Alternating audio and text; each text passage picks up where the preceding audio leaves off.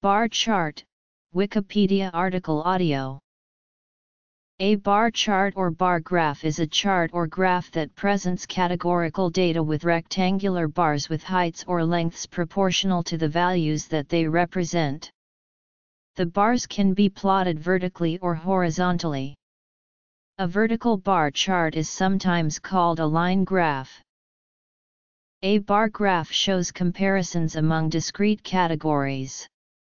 One axis of the chart shows the specific categories being compared, and the other axis represents a measured value.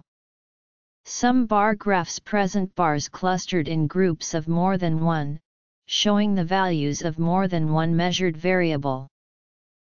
History. Usage. Many sources consider William Playfair to have invented the bar chart and the exports and imports of Scotland to and from different parts for 1 year from Christmas 1780 to Christmas 1781 graph from his The Commercial and Political Atlas to be the first bar chart in history.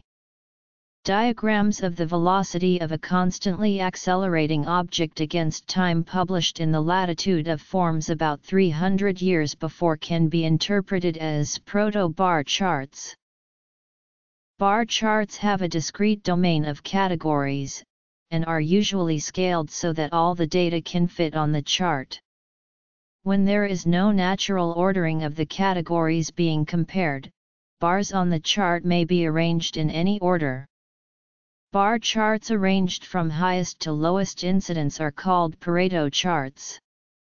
Bar graphs/charts provide a visual presentation of categorical data. Categorical data is a grouping of data into discrete groups, such as months of the year, age group, shoe sizes, and animals. These categories are usually qualitative. In a column bar chart, the categories appear along the horizontal axis.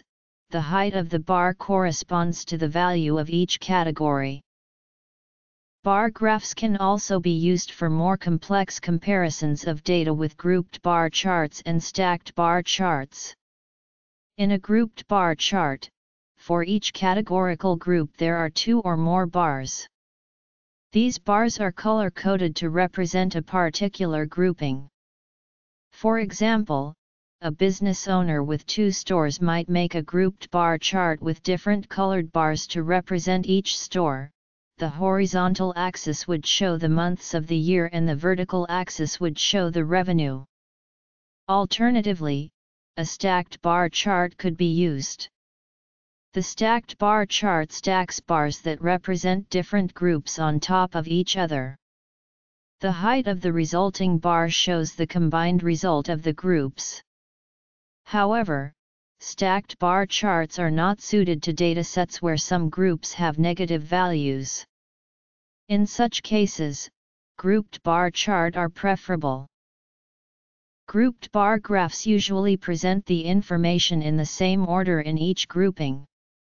Stacked bar graphs present the information in the same sequence on each bar. Grouped or stacked.